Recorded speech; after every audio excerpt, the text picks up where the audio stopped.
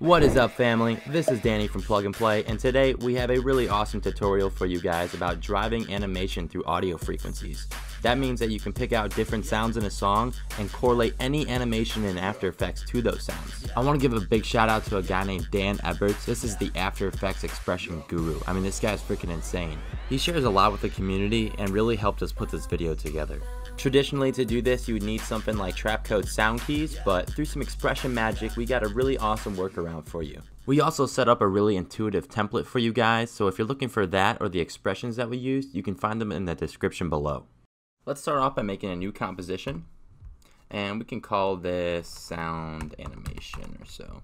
Let's make it 1280 by 720. You can make it larger, but this is going to be a pretty hardware intensive effect. If you have a really nice machine, you could probably bump that up to 1080p or 4K if you're really feeling it. Let's set the frame rate to be 30, and the duration we can set to maybe about 35 seconds. Now once you have done that, let's go ahead and drag in our audio clip. It's best to use something kind of simple with not a whole lot of different sounds, as you can hear in this song that I have.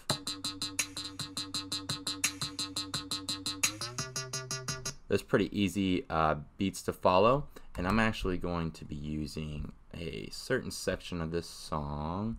So it's going to start out kind of quiet, and then we'll jump right into all of our different basses going on. Awesome. Let's go ahead and make a new shape layer, and then let's look up an effect called audio spectrum. We can set that audio layer to be our song.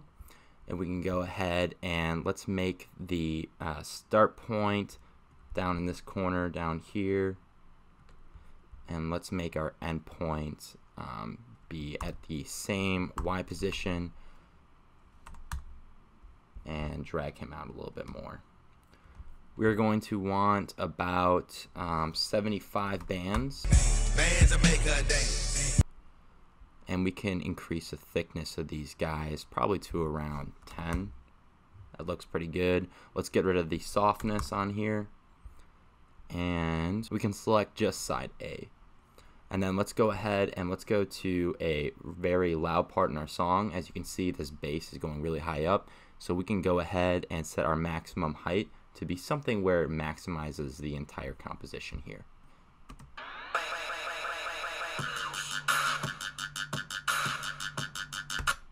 Alright, awesome. Let's go ahead and let's set both of these colors to be white. And then we can go ahead and make a new rectangle. Now this rectangle doesn't need to be that big, and its purpose is going to be to read the color channels on a particular layer that we select. Let's go ahead and center this anchor point.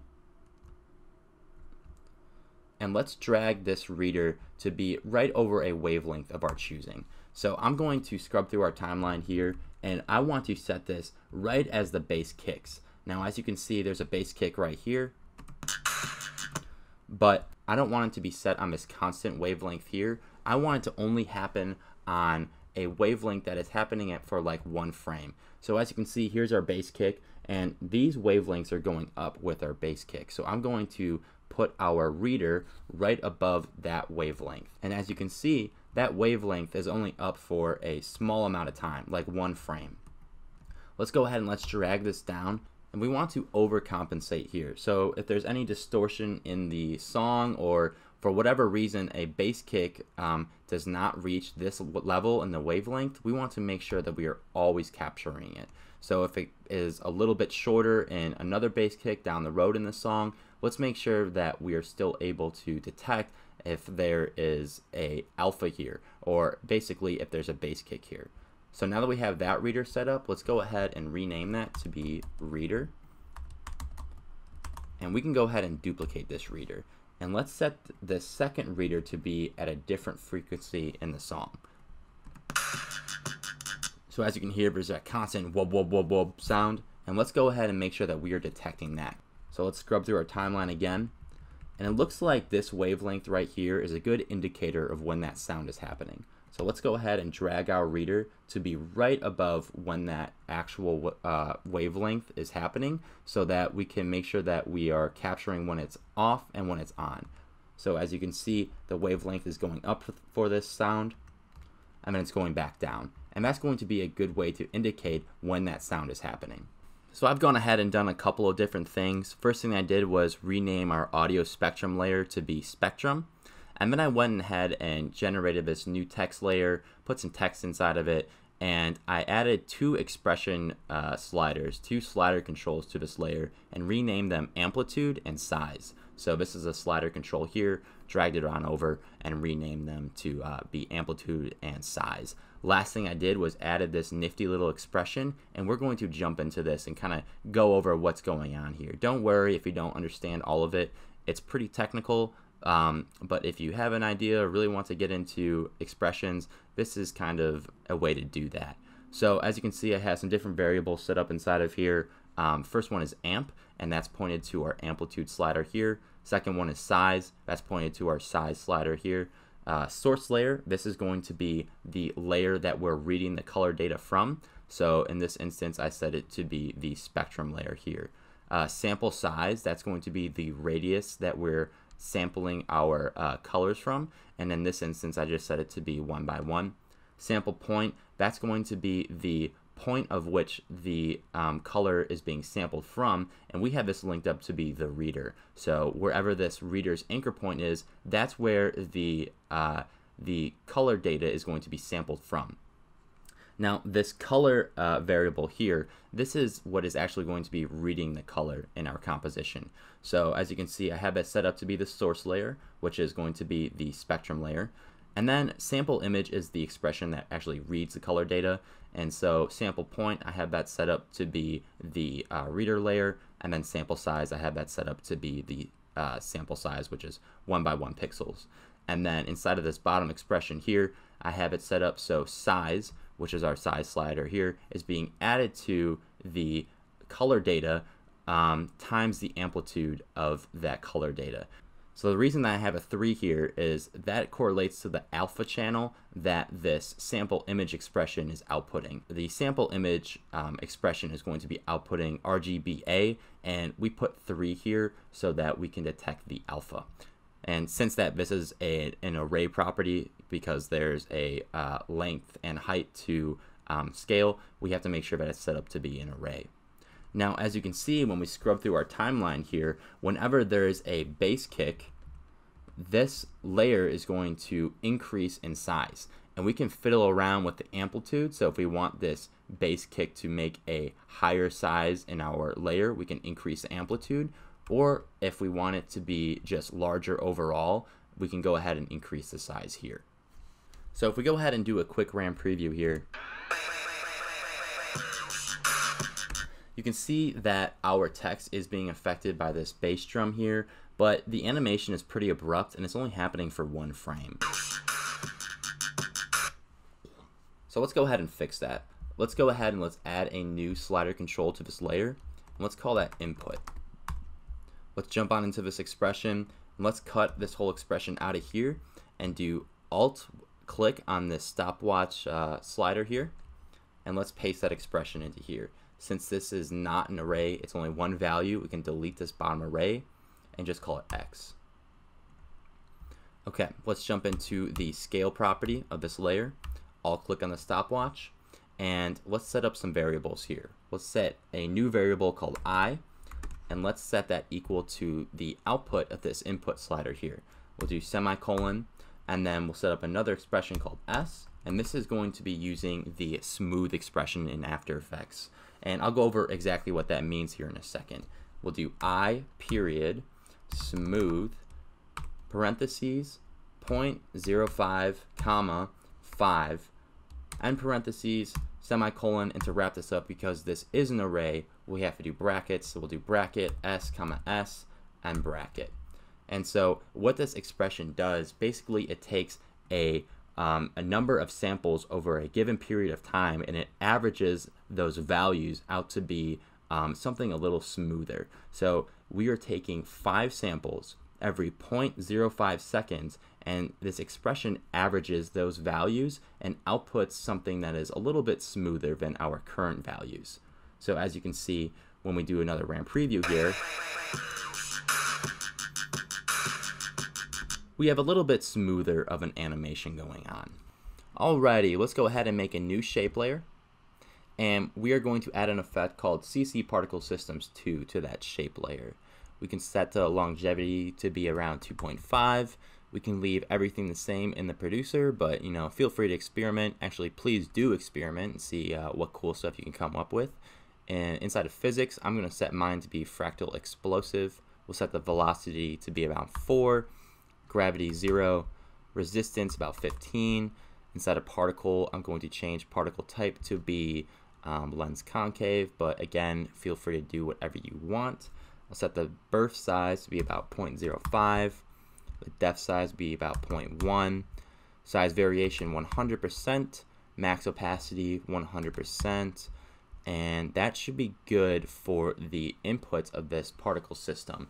Now we're going to be using the bass drum to drive the birth rate of this particle generator. So let's go ahead and let's copy the expression from this bass layer, and let's go ahead and go into this birth rate inside of the particle system and alt click on that stopwatch. We can go ahead and paste that expression into here.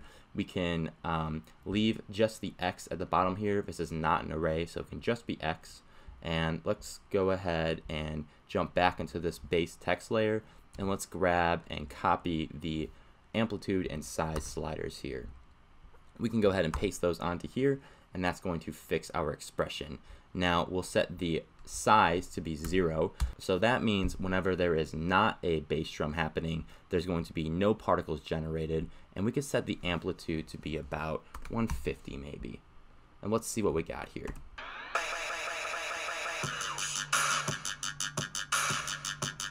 So as you can see, whenever there is a bass drum kick, there's going to be a short interval of a bunch of particles being generated, right? It's only happening on one frame. We're not using that smooth expression in here because we only need this to happen very abruptly on one frame.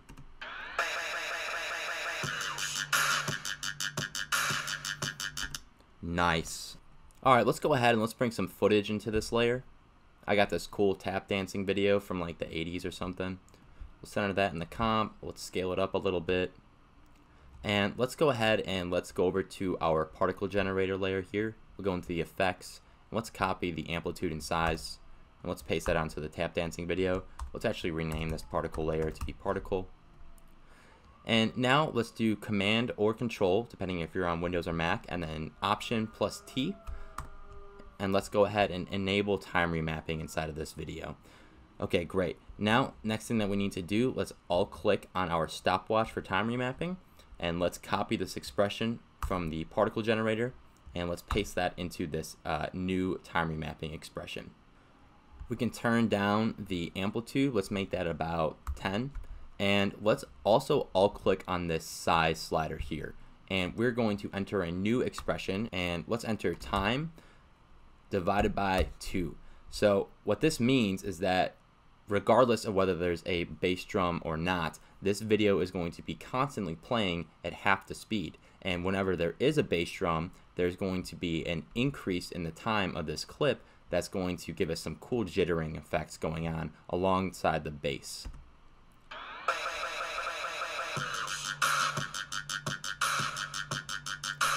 So this is cool, but let's go ahead and let's take advantage of this other reader over here. So in order to do that, let's go ahead and let's jump inside of this expression. And instead of this sample point just being reader, let's make that reader 2. And now let's see what this looks like.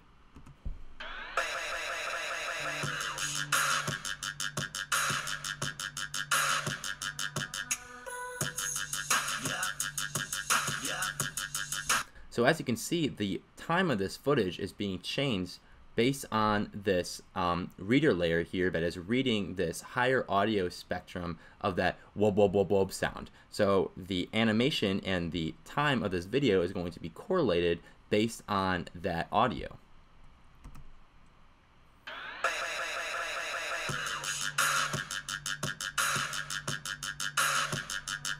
Alright, let's go ahead and let's spice up this video a little bit. So I'm going to add a Venetian blinds to this video. And let's also take these amplitude and size sliders and duplicate them. Let's bring them to the bottom, and let's all click on this size stopwatch slider because we won't be needing the size to be driven by the time anymore. So we'll get that back to regular 0, and then let's go inside of our base text layer here, and let's copy this input slider. Let's go back to the tap dancing video, paste that input slider in there, and then we can start fiddling around with the expression of this Venetian blinds transition complete. So we can actually just hit double E on this base layer, and we can copy this same expression from the scale that's going to help us smooth out this Venetian blinds animation here. So let's all click on the Venetian blinds transition complete, and let's paste this expression into there. This is not an array, so we can just set this to be S. And now let's hit double E on this tap dancing video, and let's go inside of this input expression here. So inside of here, we want to change a couple of things. We want to change amplitude to be amplitude 2. We want to change size to be size 2. And then we also want to add a times -1 to the middle of this X variable here. The reason that we did that is I want these Venetian blinds to be open whenever there is not a bass drum and closed whenever there is a bass drum. So we can set this slider to be about 20 maybe, and let's set this direction of the Venetian blinds to be 90 degrees. I'm going to set the width to be 10, and I'm going to set this amplitude layer to be 80. And so now, whenever there is a bass, these Venetian blinds are going to be closing. Let's actually make sure that we have the right reader selected, which we do. We don't want this to be dictated by the second reader on this, this higher frequency sound. We want this just to happen when the bass is going on.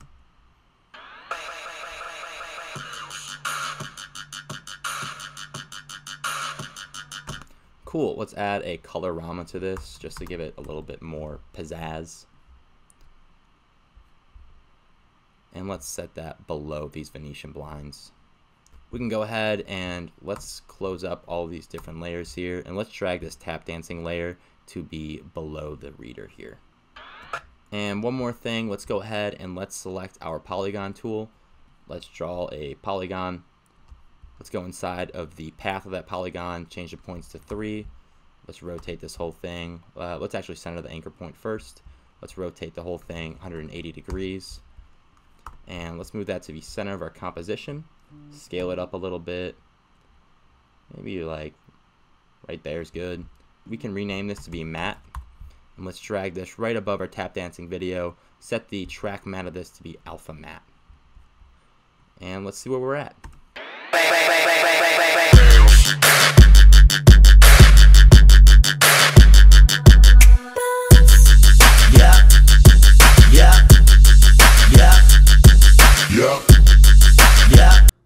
Alright, now that you guys understand how to set something like this up, I'm going to introduce you to our template that we have. So you can download this in the description, and when you open it up, it's going to look like this. We have a control layer with all these different effects on it.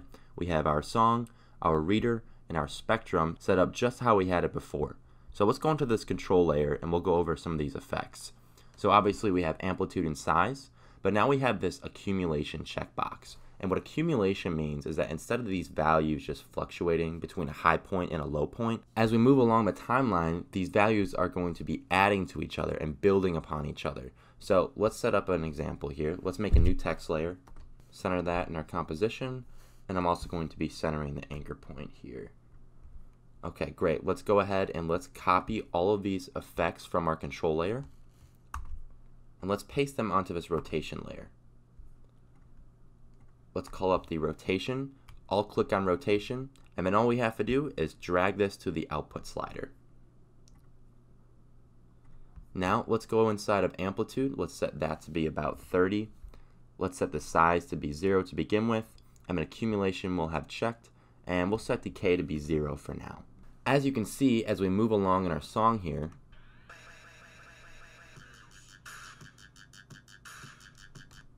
this value is going to be increasing with every single beat kick that's happening. So instead of this going to 30 degrees on every single beat kick and then going right back to 0, it's going to be staying at 30 degrees until another beat happens, at which point it's going to increase another 30 degrees. So to compare the two, let's just uncheck this accumulation box right here. And then we're back to our original effect. Let's recheck accumulation here, and let's add some decay. So decay means is that regardless if there's a beat happening or not, this value is going to be constantly decreasing over time. So I'll set this decay to be 10.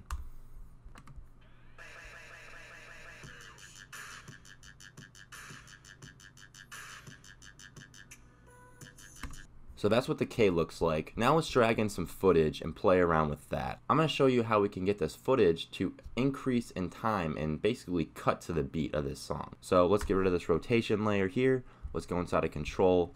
Let's go into the effects, grab all of these effects, copy them, and let's paste them onto this new footage layer here. For amplitude, I'm going to set this to be about 0.5. Now this is going to be how many seconds we're skipping forward. So I don't want to skip forward too many seconds in our footage. I'm just going to skip forward half a second. For size, I'm going to leave that at 0 for now. We're going to leave accumulation checked. Let's set decay to be 0. Now let's enable time remapping by doing Command Option T. And let's all click on the stopwatch, grab the pick whip tool, and drag it on over to output. Boom. Now let's see what we got going on here. So as you can see, we're skipping forward in the video, but it's not actually playing. So to fix that, all we have to do is all click on the size slider here and type in time.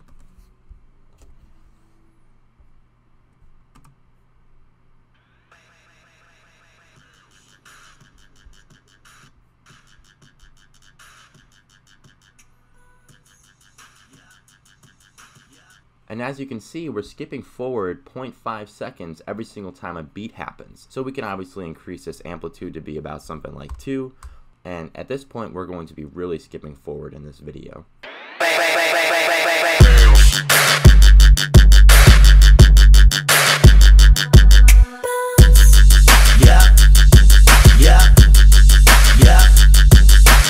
So under this decay slider here, we have a reader input, and this is where we can go ahead and select a different reader if we want to. Under that, we have input, beat count, and output, and this is where all of our expressions are living. So I'm going to jump into this expression, and I'm not going to be going line by line, but I'll show you guys the gist of what's going on inside of these effects. So inside of input, this is going to be where we're reading our color data from. Beat count is going to be counting the number of beats that have happened, and this is going to be driving the accumulation. Output is going to be taking all of these different effects and these expressions and kind of calculating them so that we get our desired effect. If we want to drive multiple audio animations in the same layer, all we have to do is take all of these effects, duplicate them, send them to the bottom, and then let's hit double E on this layer, and let's go down to the second effects here. Inside of input 2, we're going to change the number to 2 because this is the second input. And same goes for beat count and output. We can add an effect like glow. And then let's all click on this glow intensity. And let's grab this second output here. Now we can go ahead and let's change the amplitude to be about 1. We'll all click on that so that we're back to a non-expression variable. And we'll set this to be 0. Let's get rid of accumulation. We'll leave decay at 0.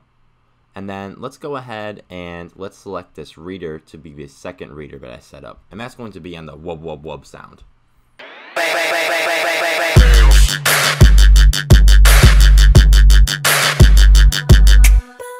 Thanks for watching, and I hope that you guys enjoyed. Honestly, there's a lot of room for experimentation with this effect, so if you're feeling up for it, please try something new and send us anything that you make. If you like what we're doing, don't be afraid to hit that subscribe button and follow us on our other social channels. This has been Danny with Plug and Play.